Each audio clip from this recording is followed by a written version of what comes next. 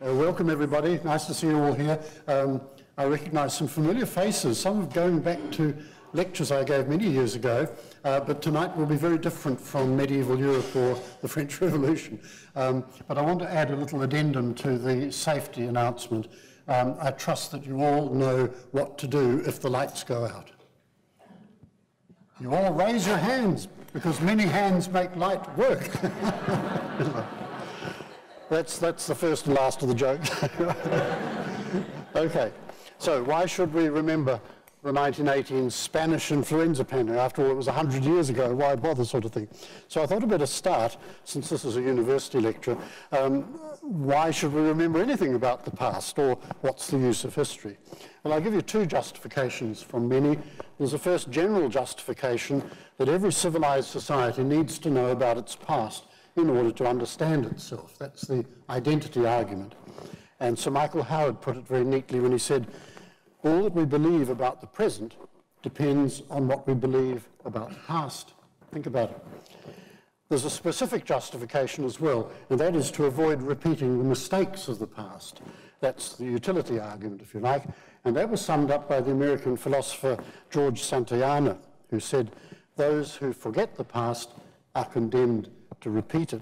Well, the 1918 flu is something that I hope we don't have to repeat, and I'll say a little bit more later on about the likelihood or not of that. But first of all, just to set the scene and pin down the topic, the 1918 Spanish flu was a major world event. In the grand sweep of human global history, it's a big one. It was the worst pandemic since the Black Death of the 14th century, which killed about a third of Europe's population across 1348 to 52, but in England there was very good evidence to suggest that the death toll might have been as much as a half, 50% of the population. The best estimate for the 1918 flu remains about 50 million deaths. I've seen a subsequent estimate by a demographer suggesting 60 million. You may find websites where journalists have suggested up to 100 million, but I don't buy that one. I'll stick with, conservatively, with about 50 million. The problem is that for many parts of the world, particularly Africa, Central Asia, Southern America, there is no documentary evidence surviving, so we just don't know how many people might have died there. But as more evidence is found, the death toll keeps creeping up.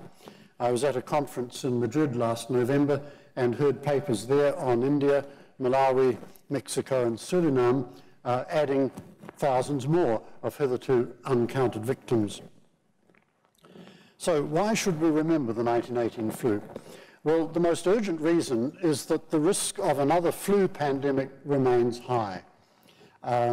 We had near misses with the Hong Kong bird flu in 1997 and with the Mexican H1N1 flu of 2009.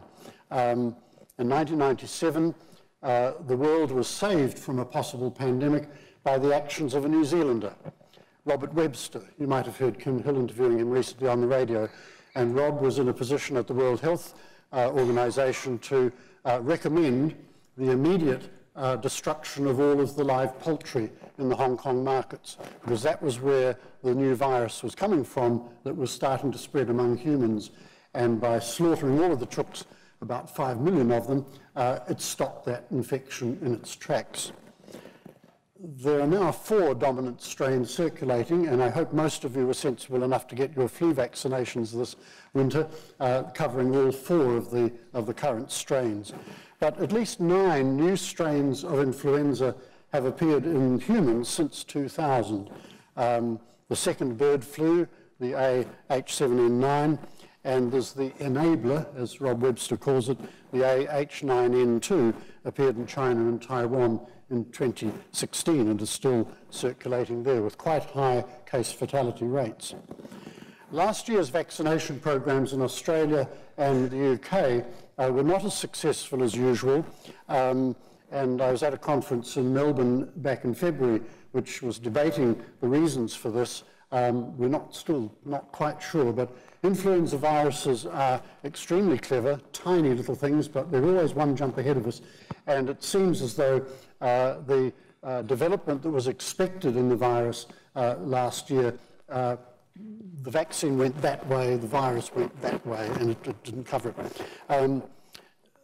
But we have the additional problem that one of the dominant strains, the old Hong Kong H3N2, is becoming more volatile and egg resistant. And this is a problem because about 85% of our flu vaccines are made or manufactured in fertilized eggs. As one of the speakers at that conference put it, this virus has become, quote, exquisitely adapted to humans. In other words, it understands us better than we understand it. So I would argue in a general way that some of the lessons from 1918 may still be relevant today, and I'll explain some of those as we go along. How does flu get spread? Well, here's one of the ways.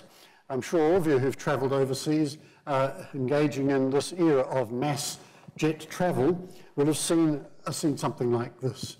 My wife and I remember we were in Los Angeles airport last year on our way to Madrid. I commented on the fact that it was absolutely jam-packed with hundreds of people.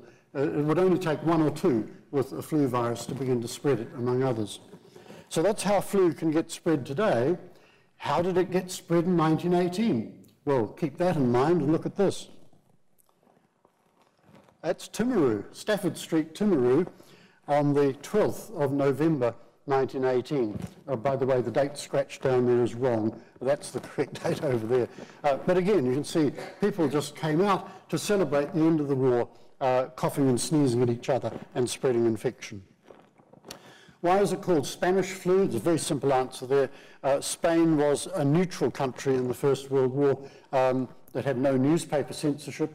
So when the Spanish king got the flu, Alfonso XIII, it was headline news around the world, and thereafter, the journalists had a catchy title for any other outbreak of influenza and called it Spanish flu.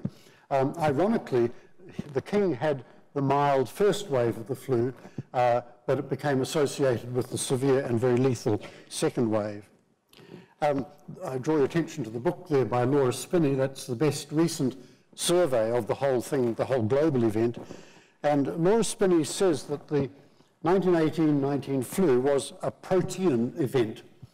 She could also have called it a hydra, a many-headed event, because it was so varied, so widespread, so multifaceted. It's very hard to generalize as different places had different responses. And the impact, the death, the impact in terms of mortality varied enormously. Even here in New Zealand, one town like Timaru had a very low death rate. Temuka, just a few miles up the road, had almost double the death rate. But speaking as a historian, I would hasten to point out that pandemic influenza is a social phenomenon as much as a medical or biological one. You can't understand them apart from the geographical, historical, and cultural context in which it occurs, because people's responses will vary depending upon their local culture, on their religion, their beliefs about medicine, their beliefs about disease, and of course their literacy levels, whether they're able to understand warnings in advance of the event.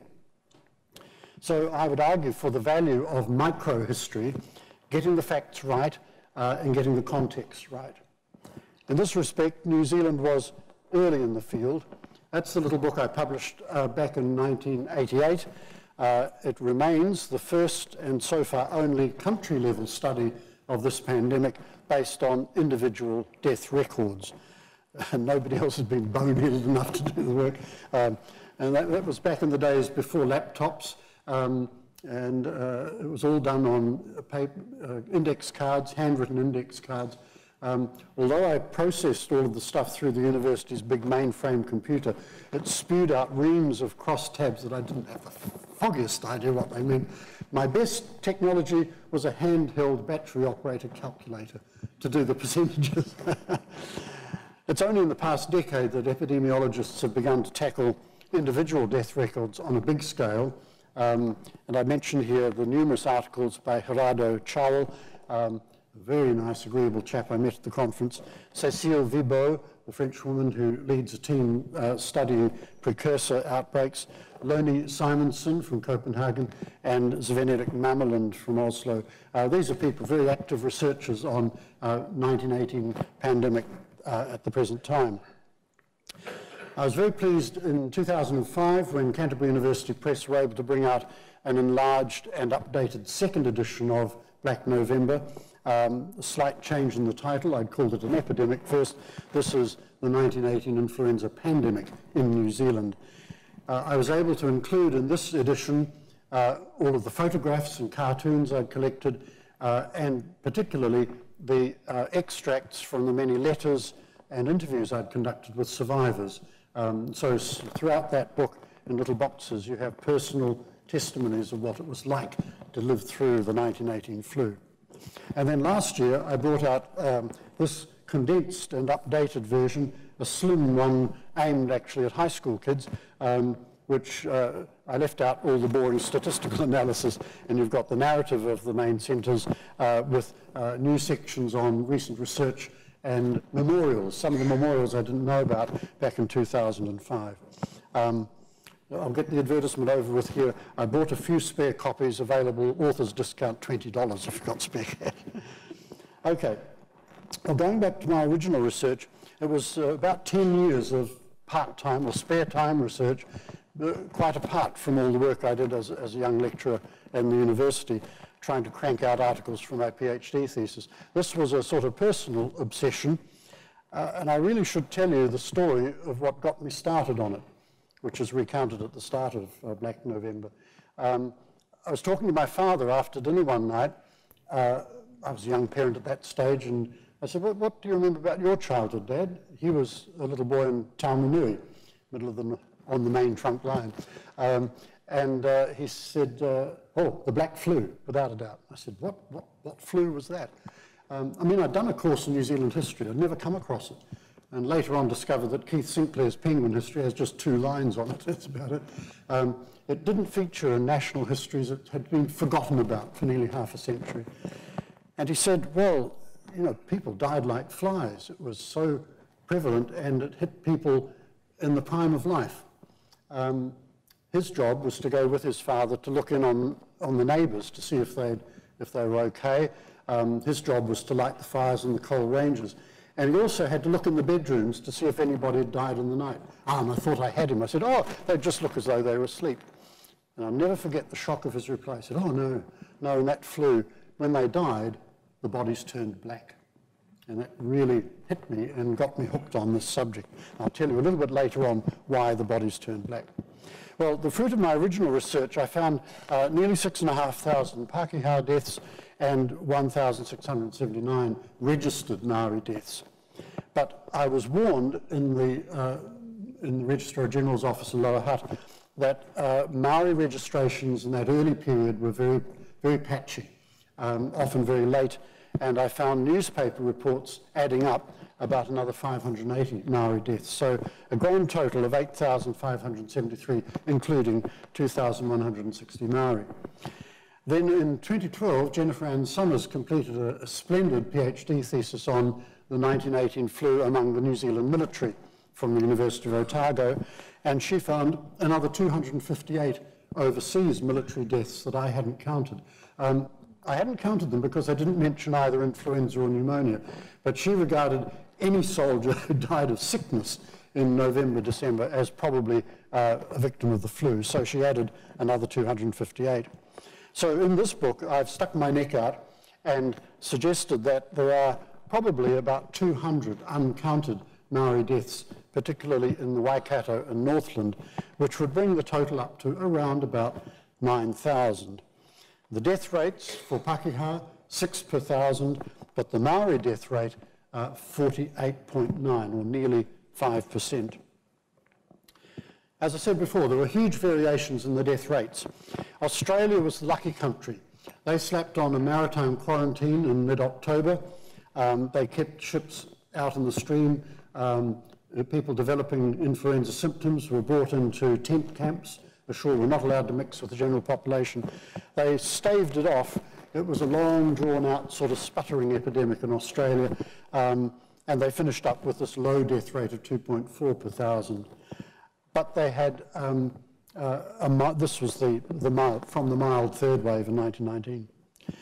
The worst case scenario was in Western Samoa, which was then under New Zealand military administration.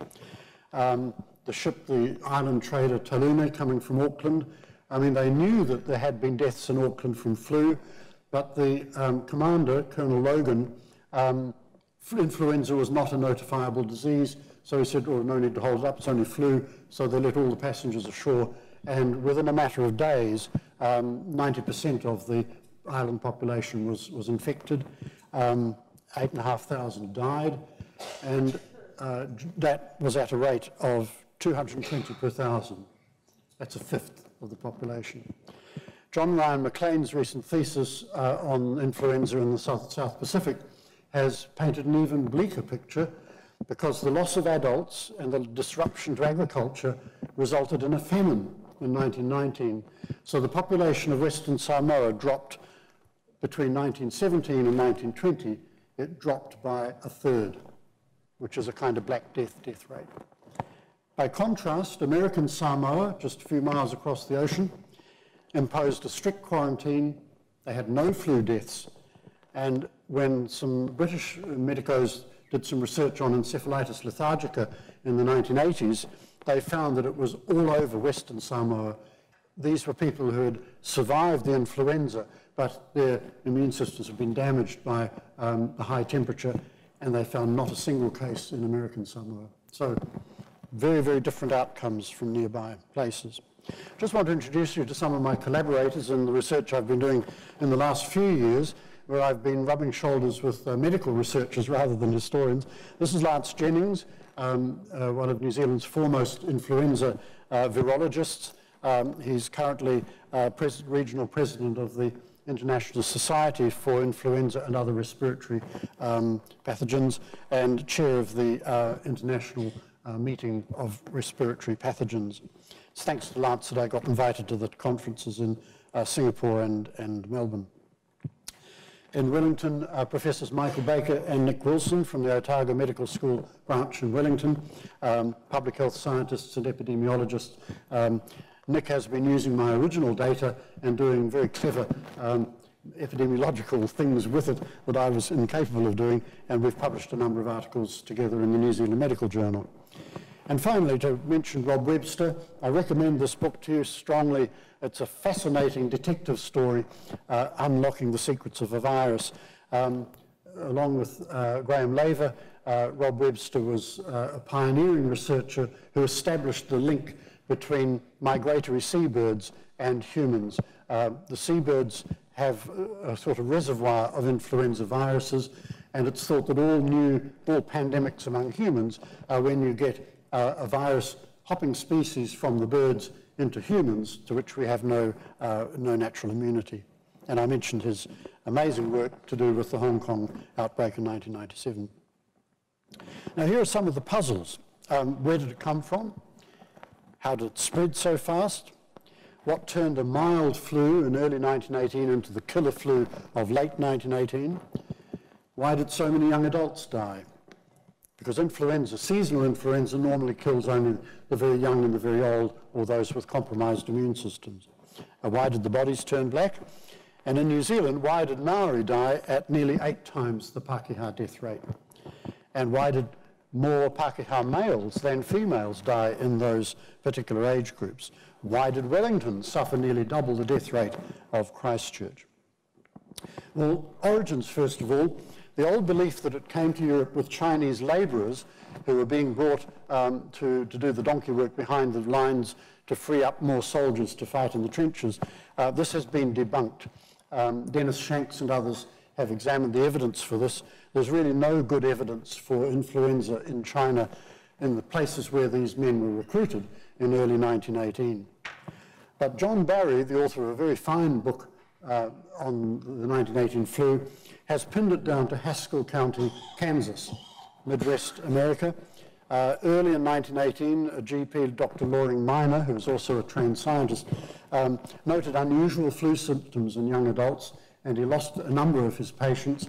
And and this flu spread rapidly to the big military camps in Kansas. America came into the war late, you'll know, in 1917, and they were training up thousands, tens of thousands of young men to go and help in Europe. And from these camps, it spread very rapidly to Chicago and New York, the rail junctions, and of course, once it was in the railway and hubs, it filtered out to other parts very quickly. The Americans transported something like 1 million soldiers across the North Atlantic during 1918, and they carried the flu with them. The 1918 virus, I should have explained, is the same type as swine flu that reappeared in Mexico in 2009, a H1N1, and it's surmised or thought that it may have had something to do with the existence of big poultry farms and piggeries in Kansas, but it's a bit of a puzzle. We still don't know, did we catch it from the pigs who caught it from the birds, or did we catch it from the birds and then give it to the pigs? There's a lot of diverse opinion on that one. But this was the scene in Camp Funston in Kansas in March 1918, when hundreds of young chaps came down with flu, and the death rate was very low. Most of these chaps recovered, but it set the wheels in motion for a major world pandemic. That was right. How did it spread so fast? Well, there were massive troop movements. I jumped ahead there, I'm sorry. About 1 million American soldiers crossed the Atlantic. Ships and trains spread the virus rapidly to the ports and cities, and then there would be slower diffusion to smaller towns and rural areas, what the geographers 40 years ago called central place diffusion theory. So the mild first wave spread right around the world in the middle of 1918. A lot of sickness, a lot of people sick, but low mortality. It was unusual in Europe and North America to have a major flu outbreak in the middle of the summer, because influenza is normally a winter season thing. And it was unusual because it affected young adults. Japan got it in March from naval vessels visiting San Diego in California. And then after a bit of a lull in August, there were massive simultaneous outbreaks of influenza in Europe, Asia, the US, South America, across September, November. It's very clear from the diffusion maps that the severe second wave started in the zone of conflict, the Western Front in northeastern France. The severe wave got down to South Africa in September, October, and got to New Zealand late October, early November. Now, what turned a mild first wave into a killer second wave? Way back in 1948, Dr. G.M. Richardson suggested mustard gas. You know, he looked at the pattern of things. Never before in world history had a big world war coincided with a big pandemic of influenza, and he thought there must be some connection. He suggested that because both sides were exploding tens of thousands of mustard gas shells during 1918, mustard gas is a classic mutagenic. He was involved in experiments in Edinburgh during the Second World War, where they found that if you expose simple organisms, molds, bacteria, to dilute amounts of mustard gas, it doesn't kill them, it speeds up their reproduction rate. And he surmised that perhaps it had done the same to the flu virus. There was a fair bit of debate about that, although at a conference in Cape Town I once asked Ed Kilburn about this, one of the leading American influenza virologists, and he put his chin on his hand for a minute and he thought, and he said, it's perfectly plausible. It could have worked. It could have happened. But my own hunch is that it had something to do with the fact that influenza was passing through the immune systems of thousands of youngish soldiers on the Western Front, and that to get its way through those vigorous young immune systems, they developed a kind of faster breeding flu, so that out the other end you've got a fast breeding flu that knocked people down very quickly. And that tallies with the eyewitness evidence that I encountered. It hit people very suddenly. A chap could go to work in the morning, perfectly fit and healthy, and stagger home in the afternoon and go straight to bed. In some of those cases, there were newspaper reports of people dropping dead in the street. Usually they weren't dead, they just fainted or conked out from the sudden onset of influenza. The simultaneous outbreaks in the northern and southern hemispheres, however, suggest that the virus may have mutated all by itself quite suddenly and become much more virulent. There is this really creepy fact that the peak of mortality in Auckland coincided in the same week with the peak of mortality in London, which is bizarre. That defies all normal conventions of epidemiology. The H1N1 virus may have been particularly severe. Back in the 90s, Geoffrey Rice and his team established the genome of this virus from the lung tissue of soldiers who died in 1918. The samples have been preserved in wax, and they were able to use PCR techniques to reconstruct the genome. And since then, under conditions of strict security, scientists have been able to recreate the H1N1 virus. And in 27, Kobasa and his team reported having injected macaque monkeys with this reconstructed 1918 virus, and they noticed that it went straight through the defense mechanisms of the throat and respiratory tract, straight down deep into the lungs, where it caused severe double pneumonia and death. So it may have been that the 1918 flu was an unusually penetrative, nasty flu. And yet, on the bright side, not everybody caught it. We know that about a third of humans have natural immunity to colds and flu, and can carry the virus and shed it without showing symptoms. So that's another creepy thought, that people around you may actually be coughing virus out without showing much in the way of symptoms themselves. There's a graph from one of Taubenberger's articles showing in North America the death rates. You can see the dotted line, the average from 1911 to 1917, which is typical of seasonal influenza, high for infants, high for the elderly. But 1918 is so different. There's that unusual peak. It's what the virologists call a W-shaped graph. The only other flu pandemic that I was able to find that killed young adults was in Europe in 1782. The latest theory about the young adult deaths, this is really interesting stuff. Shanks and Brundage, working quite independently from Alain Gagnon and his team in Canada, working on the newly released data from North American cities from individual death records.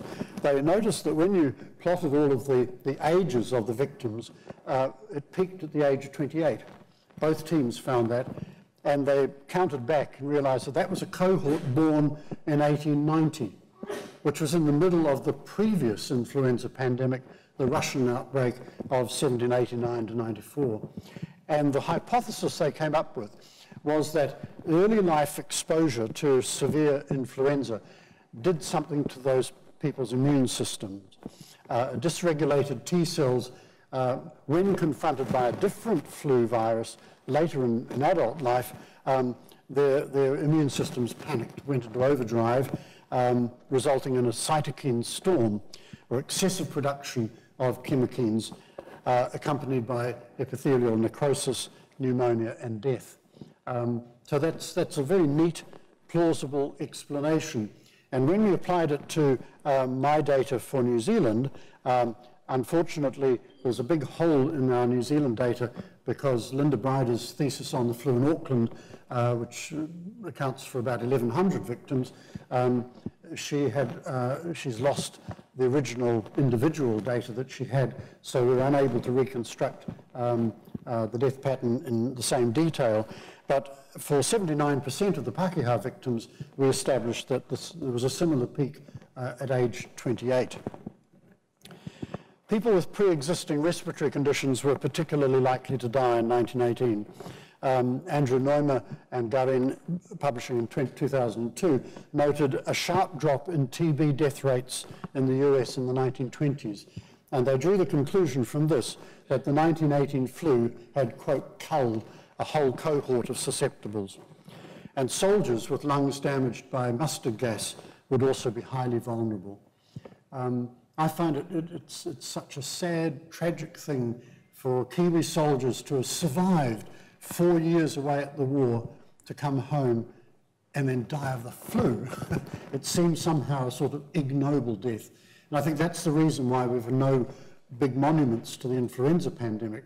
We've got hundreds of war memorials because that was a glorious death, but to die of disease seems somehow sort of shameful. Other researchers have suggested that the pandemic may have had earlier origins. Warraby and his team have suggested that as the Russian pandemic, the H3N8, waned, there may have been precursor parts of the H1N1 virus coming into circulation. And Don Olson's work in New York found a similar pattern of young adult flu mortality in 1917, suggesting that it may have been a similar sort of virus to the 1918 one. And he also noted elder sparing, that old people didn't get it so badly in the severe autumn wave. Cecile Vibo is leading research into precursor waves, and her report at the Madrid conference last year have found a range of age peaks between 26 and 32. And if we add in the Auckland deaths to the New Zealand data, that matches up. This is the graph from Black November showing males in the top graph, females in the bottom, and you can see that the male deaths are almost double the height of the female in that age range, sort of 25 to 45. And these were victims born before the Russian flu reached New Zealand. Interesting stuff. So that drove me back to look at newspaper evidence, thanks to, hooray for papers past.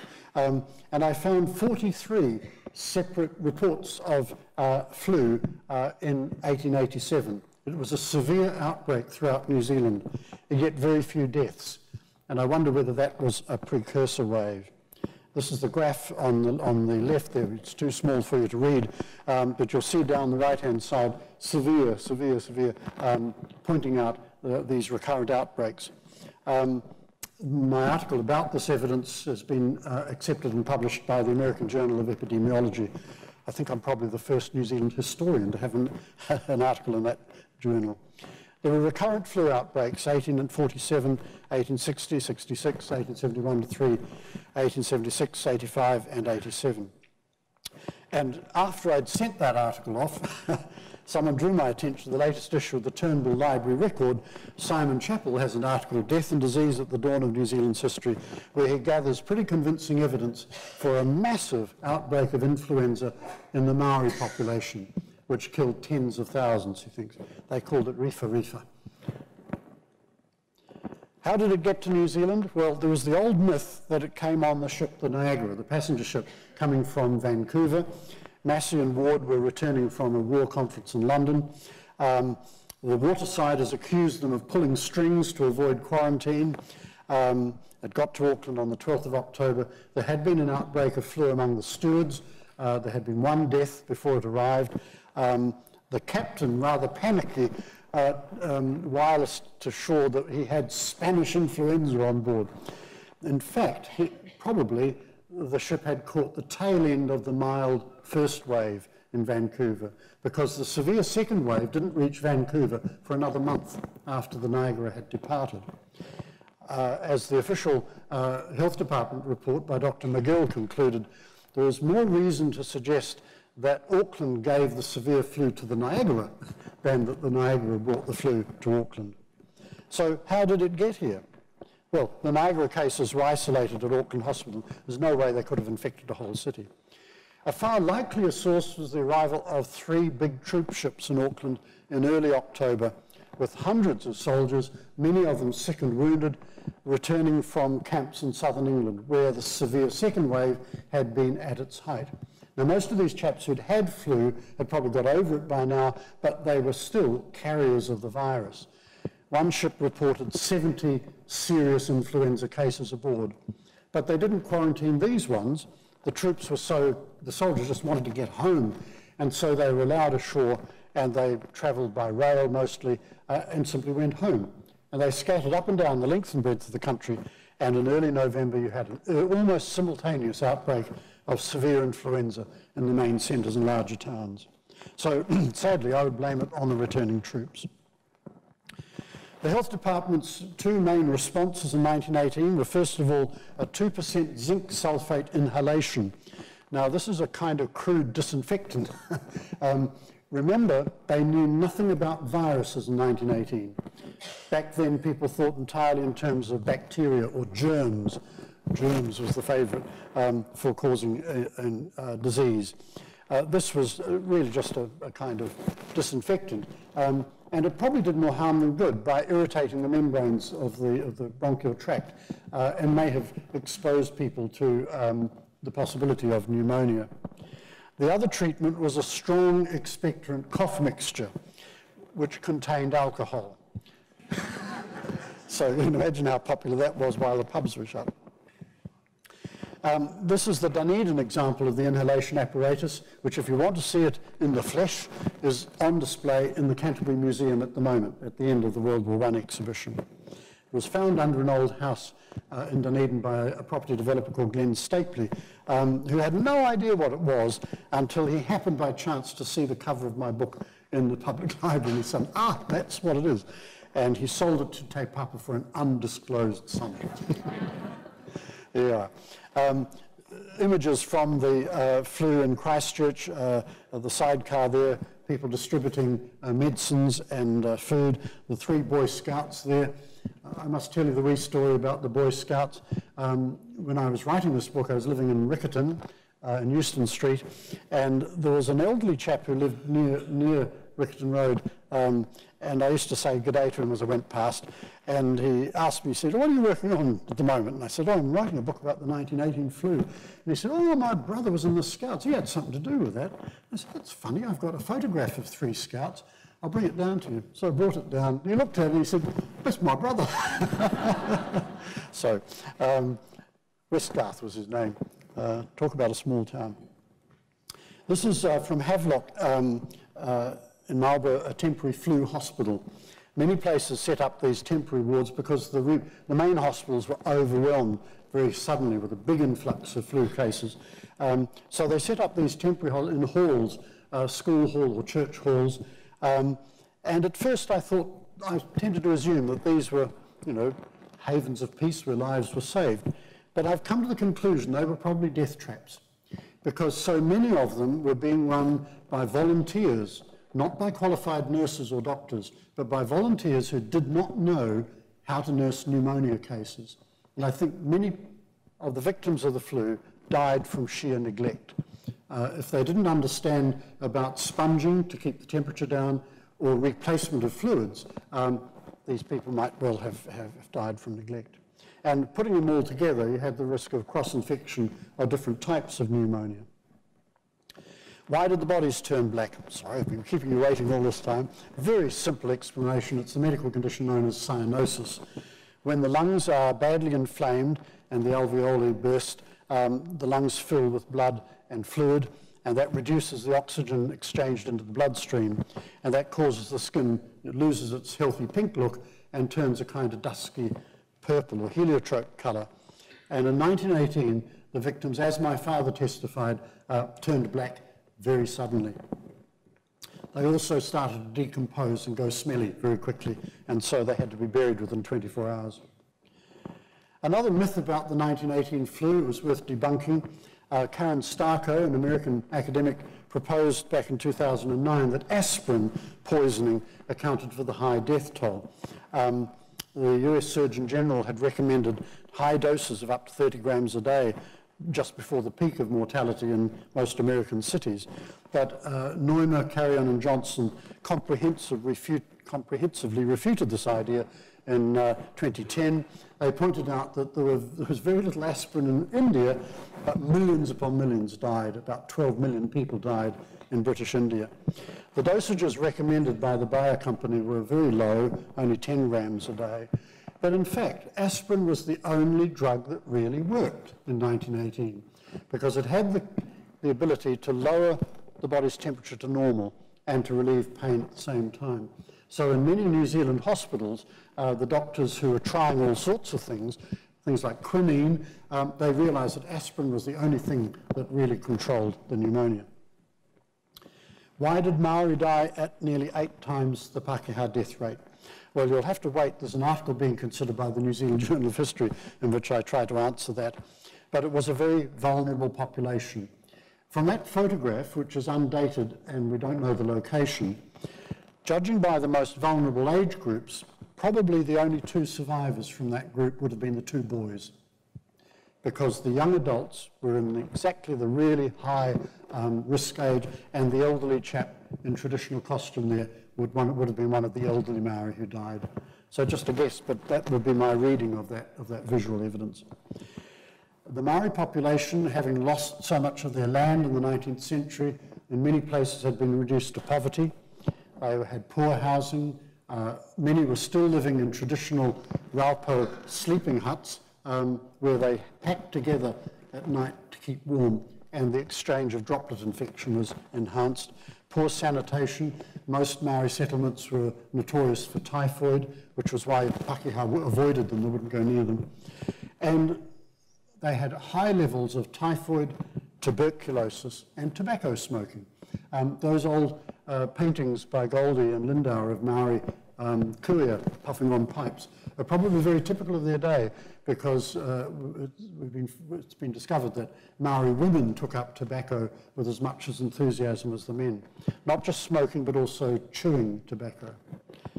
And the Maori population was mostly rural in 1918, so they may have missed out on that mild first wave, which conferred some degree of immunity on those who had it. Interestingly, there's a contrast between the Maori and Pakeha death rates. Maori male and female deaths were almost exactly the same. The graphs are in sync. So why did Pakeha males aged 20 to 40 die at double the death rate of females in those age groups? Well, there are no definitive answers here, but I've got a hunch that it was probably because the men, as breadwinners, treated the flu as if it were just a cold. There was no unemployment benefit in 1918, so even though they were feeling dreadfully ill, they knew they had to get to work in order to feed their families, and they would then suffer relapse and pneumonia. The best advice for flu, then as now, is when you start to feel crook, go to bed and stay there until you're better. Try to make sure somebody nurses you properly along the way. Why did Wellington suffer nearly double the death rate of Christchurch? Well, that needed another lecture, which I gave on the 22nd of July for the Canterbury History Foundation. And if you're interested, the text is still available from the History Foundation at that address. Now, I want to say a little bit in the next few minutes about memorials. New Zealand lost about 18,000 soldiers killed across 4 years of the First World War. And nearly every town has a war memorial. But about 9,000 civilians, doctors, nurses, volunteers, and some soldiers died from the flu in just 2 months at the end of 1918. And yet there are no official memorials to the flu, no public reminders of what happened. Canterbury has 2 statues of doctors who died, very rare. Dr Little at Waikari. In fact, there's another monument to him at Culverden, and most famously Dr. Margaret Cruikshank at Waimate. She was the first woman, female medical graduate to enter general practice in New Zealand. She took over Dr. Barclay's practice when he went off to the war, and she worked herself to exhaustion looking after the whole town during the 1918 flu. Dr. Little's statue is well deserved, a much loved country GP, but neither monument to him mentions the fact that his wife, who rejoiced in the wonderful Old Testament name of Hephzibah, she was a nurse from Christchurch Hospital who also caught the flu and died in November 1918. So he gets the statue, she doesn't even get a mention other times. Just to lighten the atmosphere a little bit, I've got a story to tell you about Dr. Cruikshank. She was doing her rounds in her horse and gig, went in to see an old gentleman and discovered that she'd left her stethoscope in the buggy. And instead of going back out, she was so tired she thought, oh, look, I'll do it the old-fashioned way. I'll just put my ear to your chest and listen to your lungs. You start counting and I'll tell you when to stop. So she put her weary head on his chest and fell sound asleep. She woke up to hear him intoning, 985, 985.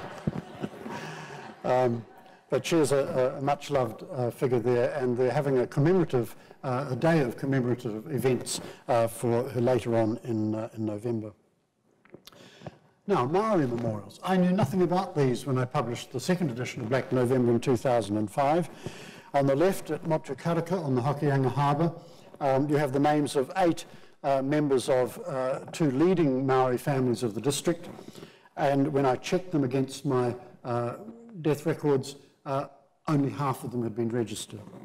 The one in the middle from Te Reinga, which is inland Hawke's Bay, where Maori provided the labour for shearing gangs, that memorial has about 50 names on it, and only about a third of them were actually registered.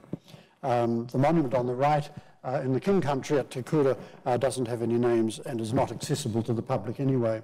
So those 2 memorials tended to confirm my hunch that a lot of Maori deaths had escaped record. They hadn't been recorded. This is the corner of Featherston Cemetery, where most of the 77 soldiers who died there are buried, and the obelisk in the background has their names around the base. On the right, you see the big open area at Waikomiti Cemetery in Auckland, West Auckland. I was there. This monument was unveiled in 1988, just after my book was published, and they had consulted me about the numbers for the inscription. Many people in Auckland think that this is a mass grave, you know, a big open pit. But no, this area, they're all individual burials, but they're mostly paupers' graves. Young chaps who were in Auckland looking for work, who caught the flu and died, and people didn't know how to contact their families, and other poor people who just couldn't afford to put up a headstone. So they're individual burials in coffins, but they don't have headstones. Could we cope with a new flu pandemic, to wind up to get to the conclusion? The short answer, I think, is yes. We probably would cope pretty well. I mean, we coped reasonably well in 1918, but I think we could cope better now. The worldwide influenza surveillance system should give us good advance warning of a new pandemic. The system's worked pretty well since 1997.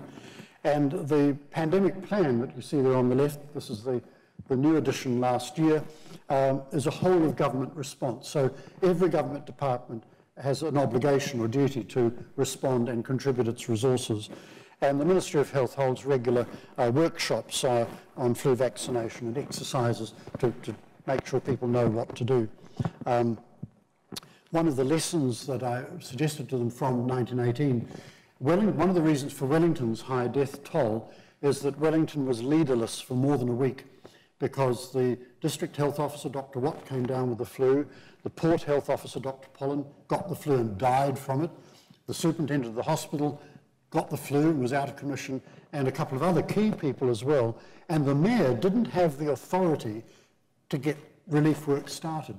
So I said, you know, don't have single individuals in key decision-making positions, have teams of people, so that if half of them go down with the flu, the other half will know what to do and carry on. The ministry has stockpiles of the famous plug drugs, like Tamiflu, to halt the spread of, if an infection gets into the country. My own personal hunch is that there's no point in closing the borders, because it'll be here before we know about it, with people coming back from overseas. These plug drugs are very clever, invented, so it is said, by some Australians in their lunch break.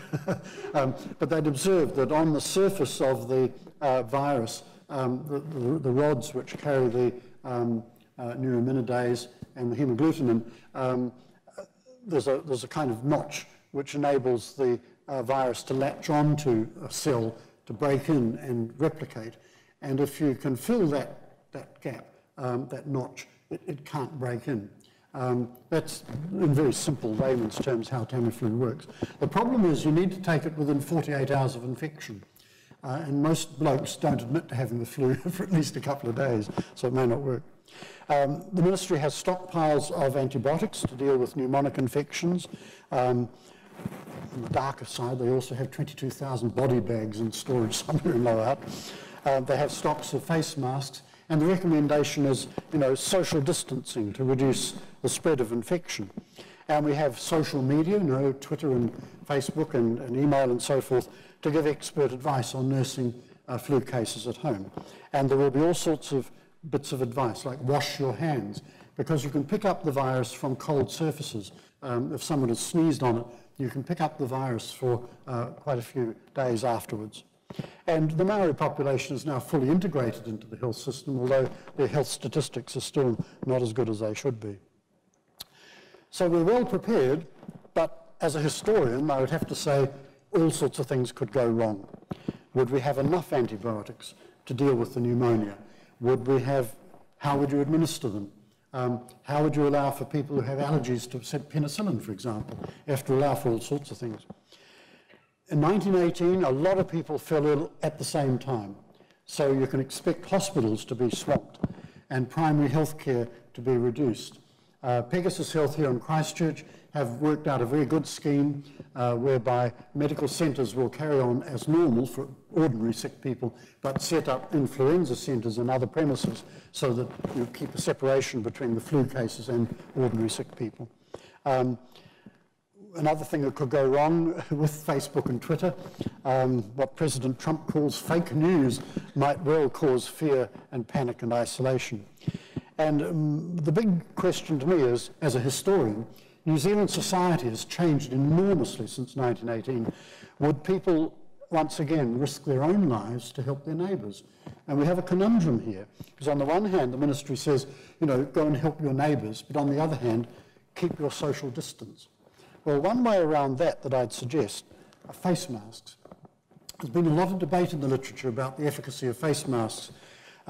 They have to be very good indeed to keep viruses out.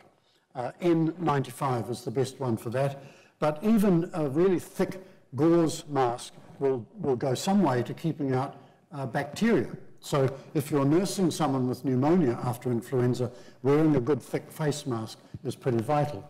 But the thing is, you have to change them every few hours because they get wet as you breathe through them. So you have to have a pile of them on hand. The lessons from 1918, I think, are still relevant for the response today. I've just already mentioned that. Don't rely on key individuals, train up teams. Prompt response is crucial. Looking back at the pattern of response in New Zealand towns and cities, the ones that responded promptly and got themselves organised, like Christchurch, were much better off than the ones that delayed and didn't get organised, like Wellington. We should all be prepared and self-reliant. Here in Christchurch, we're ready for earthquakes, but I'd suggest that you add face masks and paracetamol and things to your kit. And in terms of communication, it's very important that officialdom, the health department, don't hide the truth, because otherwise people will believe rumours. Can I just give an example for that? The Minister of Health in 1918, George Warren Russell, better known in those days as Rickety Russell because he was the MP for Riccarton, using wartime censorship, he ordered newspaper editors not to publish any statistics about deaths because he thought that people would panic. But it had exactly the opposite effect. Because there were no official figures, rumours spread, and I interviewed an old chap in Auckland who insisted that there were tens of thousands of flu deaths. I said, well, where are they buried? He said, oh, well, they probably dumped them at sea. So people will believe anything when they're under stress in a time where people are dying. I think once shown what to do, people will respond and do their best. Christchurch, we saw a remarkable community response from the earthquakes. Neighbours helping neighbours, the student army. This suggests that New Zealand still has pretty ample social capital. But you have to remember a pandemic is a very different sort of disaster from a fire or an earthquake. Flu often comes in waves. In 1918 it was the second wave that was much worse than the first, and in some countries there were third and fourth waves going through 1919 and 1920. Final advice, get to know your neighbours and be nice to them. You may not like them much, but be nice to them, they might save your life. We should also look out for people living alone and for minorities and recent migrants, perhaps people who don't speak our language very well or have different culture, different religion. They could be overlooked or even worse, scapegoated. Be prepared and expect the unexpected. And finally, for those who collect acronyms, there we are. Thank you very much for your attention.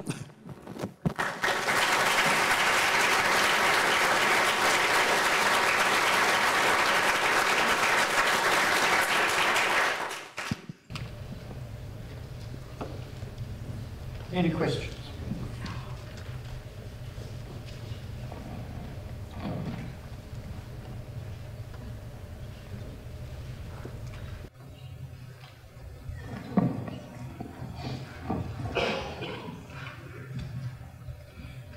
I noticed that Burwood Hospital, the new part, has an extremely large foyer that seems like wasted space. I wondered if it was actually planning to be an auxiliary flu hospital area if necessary. Do you know anything about that? That's quite possible, but I don't know for sure. Alistair, do you know anything about the planning of Burwood Hospital? I don't think so. It was probably the architect enjoying space.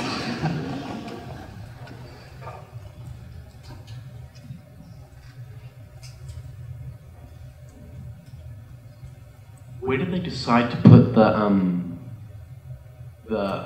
not hospitals? What are they called? Sorry? Could you repeat the question? Where do they put the flu centres here? Where or when? Where do they put the flu centres? Who decides it? Oh, I don't. For Pegasus Health, I think they already have identified premises where they could set up separate flu centres in the event of a pandemic outbreak. I know that they have earmarked particular hotels near the airport where if an incoming plane has a lot of flu cases on board, they can actually quarantine all of the passengers until their temperatures go down or symptoms disappear.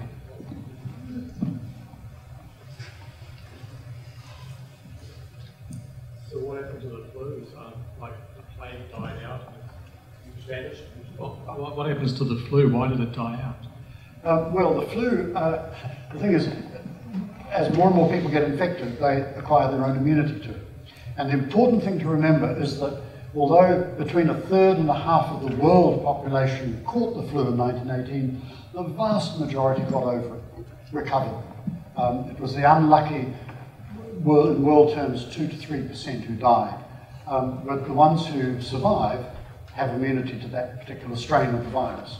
And that's why it settles down to a sort of seasonal flu and changes. It's called antigenic drift from year to year. I could have explained in more detail the technicalities of it, but a pandemic is called by antigenic shift, which is a bit like changing from one primary colour to another one. But drift is like changes shades of the same colour, but just changing shade.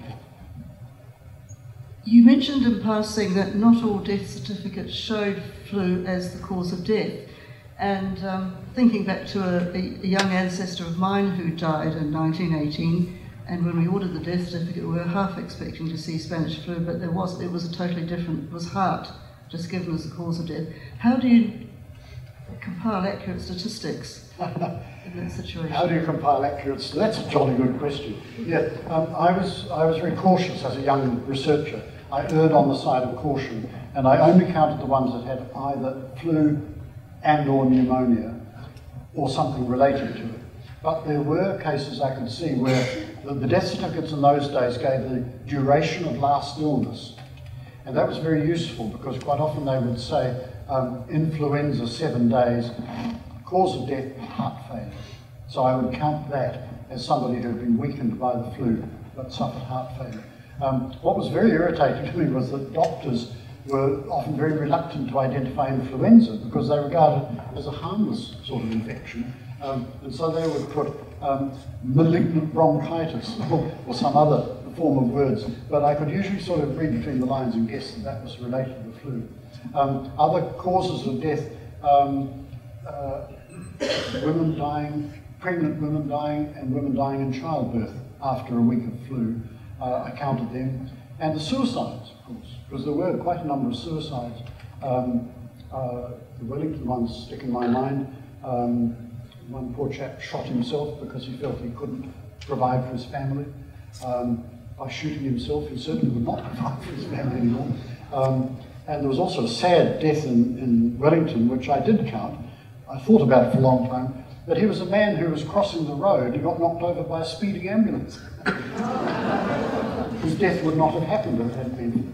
So I was taking a slightly broader social definition, but I was careful to count just those identifiable with influenza. But Jennifer and Summers took a much broader sort of sickness definition. If your father developed an immunity to that particular flu virus, could he have passed that on to you, that same immunity? Is that possible? I don't think so. No, the flu doesn't pass down the genes, I'm afraid. No. In Tamarunui, there were probably only about, he thought, probably about 90% of the adults went down with the flu. So there was only a handful of families able to look after the rest of them. You've just explained about the drift that triggers another pandemic. When you look back over history... It's the shift which creates pandemic. Drift occurs season to season, year by year. Thank you. When you look back over history, is there any kind of cyclical nature? Does this happen every so many years? It used to be thought that influenza came back about every 20, 25 years, but actually there's no consistency in the duration between big pandemic outbreaks. The historical record going back, we can identify from the symptoms as probably about as far back as the 16th century, and the gaps are all over the place. There's nothing regular about it. And why should there be? Because each new pandemic is caused by a different avian virus sneaking into the human population. And that time it would be random. Did flu have an influence on the length of the war in the Western Front? Yes, it did. I could have said a lot more about this. Laura Spinney is very good on this in her book. America came into the war late, 1917, and the Germans knew that there would be a gap while they were training them, getting them ready and equipped before they could bring massive numbers over to France. And so General Ludendorff planned a spring offensive. As soon as the winter had eased, they would use the divisions that had been freed up from the Russian front, because Russia dropped out of the war after the revolution. And they by rail, they brought thousands of men across to the Western Front to knock out the British and the French before the Americans could arrive. And they failed. And it's mainly because influenza, the mild influenza, was right through the German army, and regiments just were not capable of offensive operations because there were so many sick people there. And this was the mild way. And Ludendorff blamed the flu. But you'll hunt high and low. The military historians, bless them, don't think of disease. They all just think of military things, and most of them don't even mention the 1918 flu.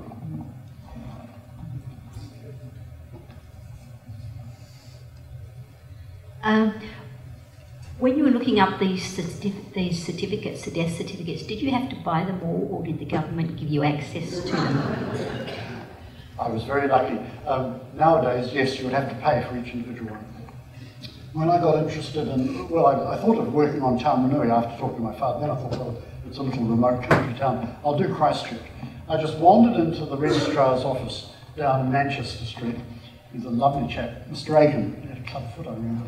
And I said, could I have a look at the death registers for 1918? And his face lit up and he said, I've been wondering when somebody come look at this stuff. He said, there's page after page and they're all dying of influenza and pneumonia. So I sat down and I was just absorbed, especially when I discovered that from where I lived in Walpole Street in Waltham, somebody had died in a house just around the corner. You know, that really got me hooked on local history. And so he let me just have free access. So I did my article on Christchurch, which was in the New Zealand Medical Journal of History in 1979, and then Linda Bryder in Auckland and Martin Cuff in Dunedin copied my methodology and did their theses on Auckland and Wellington. Then I realised, gee, that's broken some of it anyway.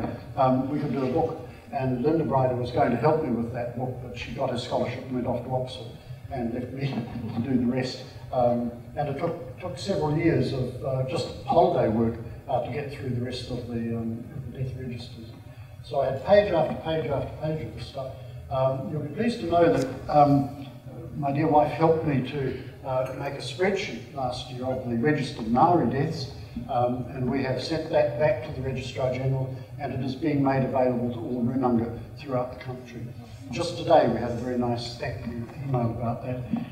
And Ancestry.com have photocopied all of my other pages of notes from the death records. They're trying to compile a complete New Zealand database, but they have this awful problem of the lack of the Auckland individual data. The names, as it were, is what they're after. And as you would have observed, Linda Bryder did her statistical analysis in age groups, not by individuals. Good evening. What a remarkable presentation tonight. I have one question. I heard that history helps us to understand where we came from, and also helps us to see where we could go into the future. With all your years of experience and all this research that you've compiled, and the time and effort that you put into it, I'm interested in whether or not you identify, you have identified that the strains or different strains can come to a point in our future, or even today, that we wouldn't be able to combat it with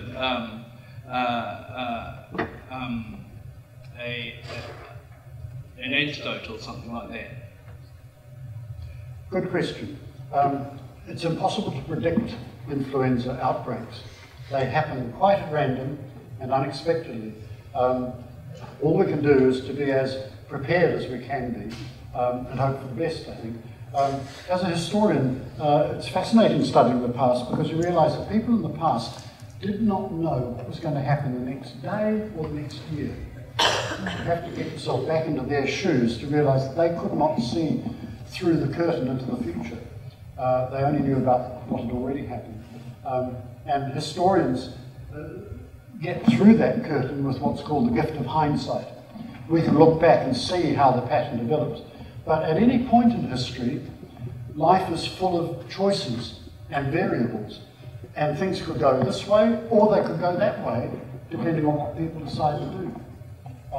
For me, that's the absolute fascination of studying history.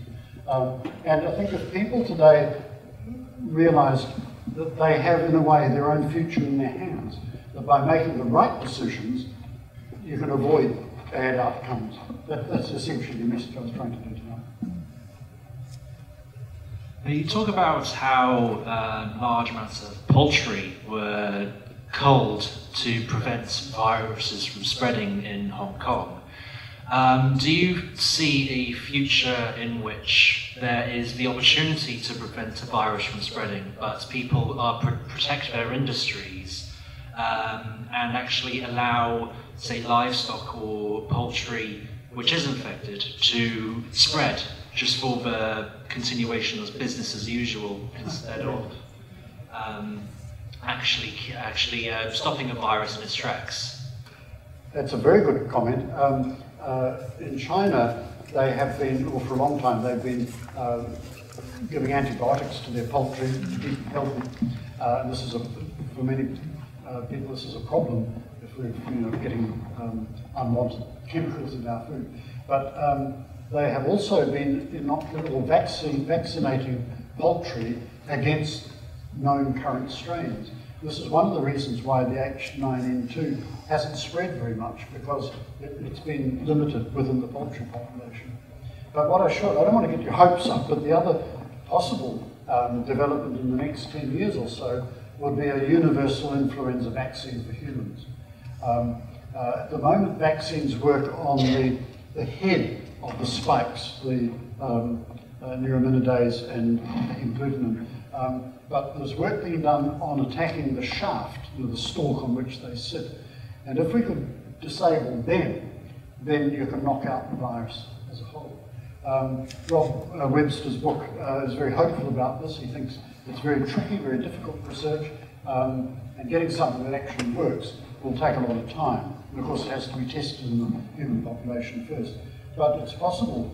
It won't happen in my lifetime, I don't think, but perhaps in another 10 years we might have a universal flu vaccine, which will just help the human population expanding exponentially until there are far too many humans. Sorry. Did the 1918 flu affect people of bigger build than small? And why? Yes, it did. I'm interviewing people here in Christchurch.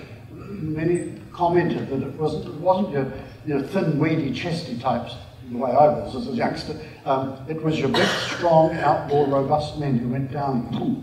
And the suggestion is that their immune systems overreacted and operated very strenuously to deal with the virus, and they drowned in their own fluids, overproduction of chemicals.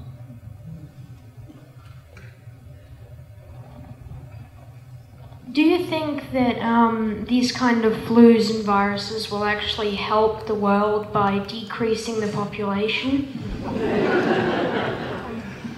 What a dreadfully deterministic. Yeah. I doubt it, but it's possible that something else might, Mother Nature might produce something else out of the hat that we're not expecting. I mean, people were very worried about the outbreak of SARS because there seemed to be no way of treating it, and it had a very high case fatality rate. And Ebola is another one. Something else may pop out of the woodwork that we don't know about, but I don't think any of us would wish. I mean, Black Death, look around the room. What if, you know, every third person across the road suddenly disappeared? It's a very grim prospect. And yet Europe survived and went on to have the Italian Renaissance, you know, in the following century. Just a quick question about, so in your research for the 1918 flu, did you do any research on what happened in Europe in the 1660s with the outbreak of plague then? Because I was done a bit of research myself on the two major outbreaks of plagues in Europe in the 1300s and then in the 1600s as well, and how they were different types of influenza, but different. One was bacterial, one was viral, and how they were a bit different. I think it's just a theory at the moment, but did you do any research on those to prepare you for the 1918 one? Not directly in relation to the 1918 flu, but because I taught a survey course in European medieval history, I was very interested in the Black Death. And so my wife will testify to the fact we have boxes of books in the garage still about the Black Death, which I don't want to get rid of just yet. The Black Death was undoubtedly bubonic plague in origin. But there's a lot of dispute in the literature about whether or not the bubonic plague, which after all is communicated by rat fleas leaving dead rats to bite humans, whether that could have caused such massive mortality. I doubt that. What really killed people in the 14th century, right through to the 17th century, was probably when people had the bacteria and it got into their lungs, they would develop pneumonia, and then that could be spread by droplet infection as easily as influenza. And that, of course, goes like wildfire, and you have a sort of 90% case fatality rate. And that would explain the patchiness of the Black Death, where some areas like Flanders, I mean, very urbanized area, the weaving towns of Flanders, had very low mortality. And I think it's because the Black Death had sort of burned itself out after Paris, and they were in a kind of rain shadow in effect. But in Britain, in England, the lines of transmission have been very well reconstructed. There's an awful lot of good evidence for England, not so much for the continent, because France, Germany, the Low Countries have suffered so much warfare in succeeding. A lot of their early records have gone and disappeared, but a lot of records have survived in England. So I would put my money on pneumonic plague as the real killer, because bubonic plague is actually very slow moving, and the last great outbreak in Bombay in 1911, I think it was, only killed about 3% of the population. Whereas the outbreak of pneumonic plague in Manchuria in the 1920s killed tens of thousands. So, you know, it's another fascinating topic. Do you want another lecture? Do you want me to go back to that?